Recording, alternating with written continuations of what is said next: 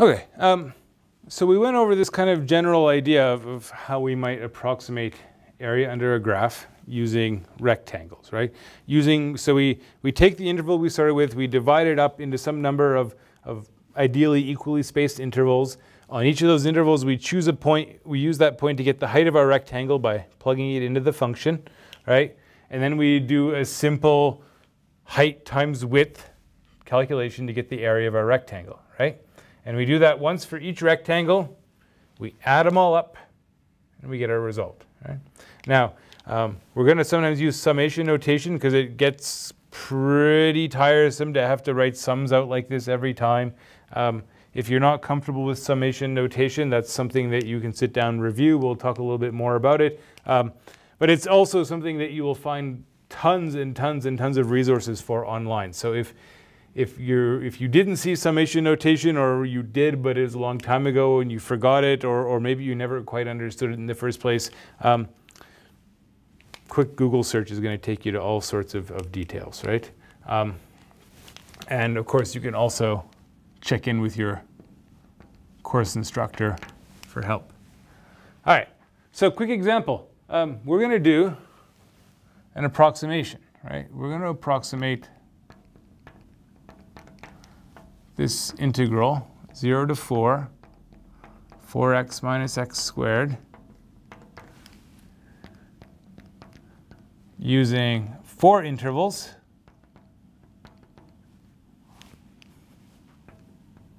and, for now, left endpoints. We can talk a little bit about how this might change if we did right endpoints or midpoints, right? Okay, so our 4 intervals, well, 4 equally spaced intervals, right? So we start at 0, 1, 2, 3, 4, right?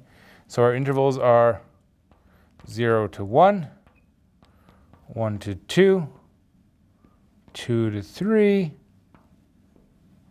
and 3 to 4, okay? And if we're doing left endpoints, our left endpoints are going to be 0, 1, 2, 3, right? We look on the left. If we're doing right endpoints, we go down the right. 1, 2, 3, 4. If we did want to do midpoints, well, then we're going to do the middle of each interval. So halfway between 0 and 1 is a half. Between 1 and 2 is 3 halves. Between 2 and 3, 5 halves, or 2.5 if you prefer. And then 3.5 or 7 halves. Okay? So whichever choice you make, you have to take those values, you have to plug them into your function, right? Okay? The other thing to notice is that your delta x for all of these, right, is 1. Each interval has a width of 1. Okay. So that means that this is going to be approximately, if we're doing left endpoints, f of 0 times 1, f of 1 times 1, f of 2 times 1, f of 3 times 1. Okay? Which is, well, what's f of 0? F of 0 is 0. F of 1, 4 minus 1 is 3. F of 2, 8 minus 4 is 4. F of 3, 12 minus 9 is 3. And we get an approximation of 10. Okay? If you were to use right endpoints, you're going to get the exact same result, because then instead of having the f of 0 there, you'd have an f of 4. F of 4 is also 0. Okay, so you get the same answer either way. If you wanted to do midpoints, you got to do a little bit more work on the calculations, right? If we're doing midpoints, so let's do midpoints if we wanted to. For midpoints,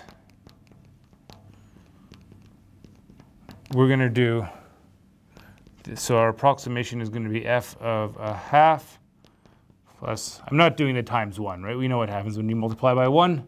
Nothing happens. 5 halves, f of 7 halves. So we gotta compute each of those. So f of a half is going to be 2 minus a quarter. 2 minus a quarter, so 7/4. F of 3/2 is going to be 6 minus 9/4. So that's 24/4 minus 9/4, 24 minus, so 15/4. F of 5/2 is 10, right? 4 times 5, yeah, okay, minus 25/4, so that's 15/4. F of 7/2 is, well, there's some symmetry. It's going to be 7/4, okay, just based on the symmetry, but you can calculate that for yourself if you want, right? 14 minus 49/4. You work that out, you get the answer, okay? So what we get is the approximation is going to be 7/4 plus 15/4 plus 15/4 plus 7/4. Okay? So 15/2 plus 7/2 gives us 22/2, gives us 11. All right? And so then if you want, I mean, you can play around, you can try to decide, is 11 a better approximation for the actual area than 10? I think so. You could always ask a computer to tell you what the exact area is. Very soon we'll know how to compute the exact area. And then we can come back and see which of these approximations was better.